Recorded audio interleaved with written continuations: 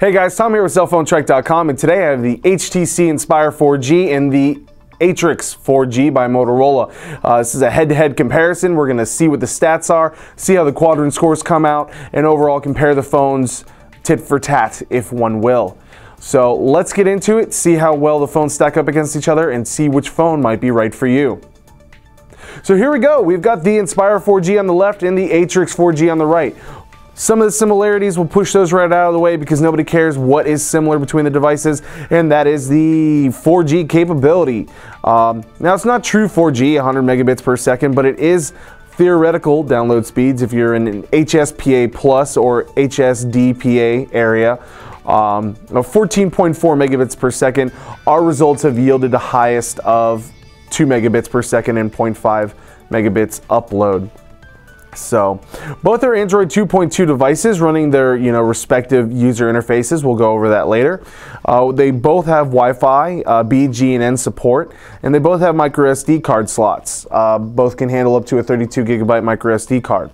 Now, some of the differences you can tell right away is the 4.3-inch LCD display with a screen resolution of 480 by 800 versus the QHD display of a resolution of 540 by 960, and it's only a 4-inch display. Now, even though it's a little smaller, it has a higher pixel resolution, so thumbs up for higher pixel resolution. It can do 1080p video playback, so that's even cooler. So you'll see that in the quadrant scores when they do the video testing, the differences.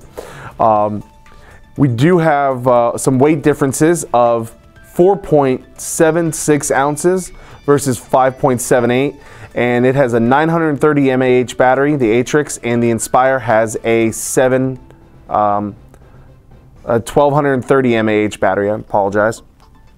You have 1 gigabyte of RAM inside the Atrix and 768 megabytes of RAM inside the Inspire, but you only have 1 gigahertz Snapdragon processor versus the Tegra 2 dual-core 1 gigahertz processor, which is amazingly fast. Everything from internet browsing has seemed better.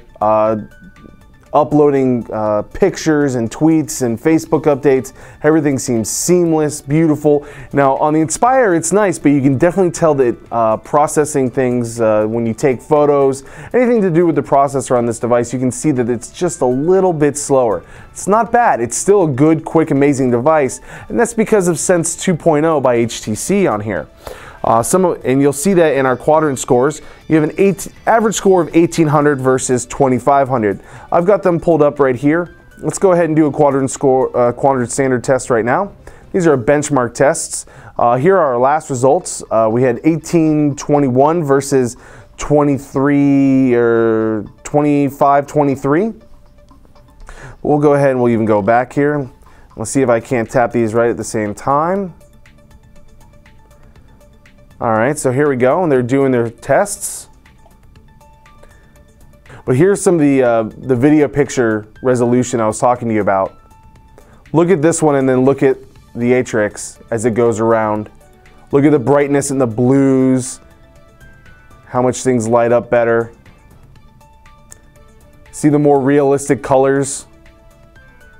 That's what you're going to get with a QHD display. So already I'm loving the screen on here. I'm loving the battery life. We got an expected battery life of 8.8 hours. Here we go, we're all done. We'll upload speed, we'll upload our results. And even in this test, we got a 1845 versus a 2678. Here, we'll try to bring that in there. Can't really see that, can you?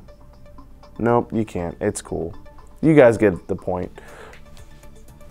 So obviously you have a much better screen, a much higher battery, higher screen resolution, you have a faster processor, more RAM, you have 16 gigabytes of internal storage on the Atrix as well versus the 4 gigabytes of internal storage.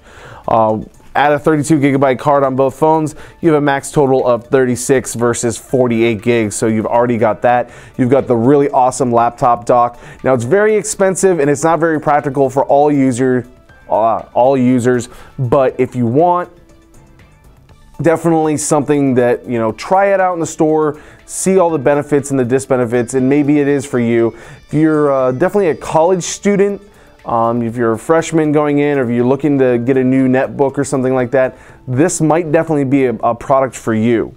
Now both have cameras here on the back. We have a 5 megapixel autofocus camera versus an 8 megapixel camera with dual LED flash on both. They both record 720p. However, you do have an update coming for this device, so it can do 1080p HD video recording, and it does have a biometric fingerprint scanner here on the back for ultimate security of your device, where you just have the standard lock screen pattern on here, and you also have the lock screen pattern on the Atrix as well.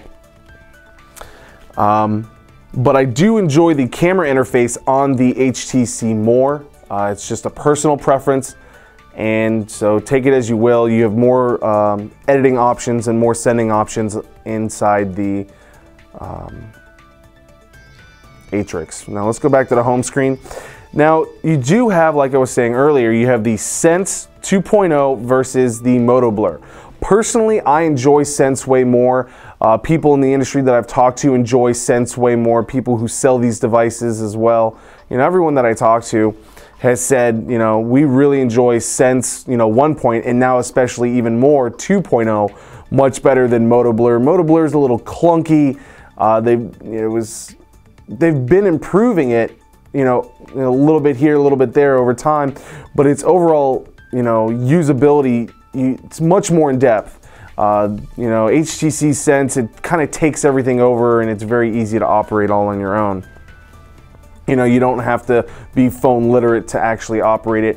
Moto Blur, first before you can turn the phone on, you have to set up an account. You have to link your accounts.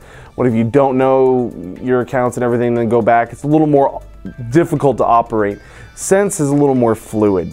I enjoy Sense more, so in user interface, Inspire has it. But overall, I'm gonna have to claim the Atrix is a much better phone with its dual core, with a larger battery, with a better screen. This is an awesome, awesome device. Check them out today. Check out the reviews online at cellphonetrek.com. Again, I'm Tom with cellphonetrek.com. Check out our reviews at cellphonetrek.com about the Atrix 4G and the Inspire 4G. Atrix the winner, a great device. We're also on Facebook and Twitter.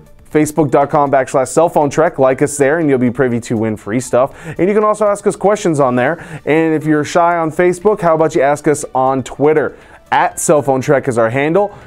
There's the link to left or right, somewhere around there. Check in the window, you'll see the links. Follow us there and like us there, and I really appreciate that. And again, thanks for watching, and I hope you have yourself a great day.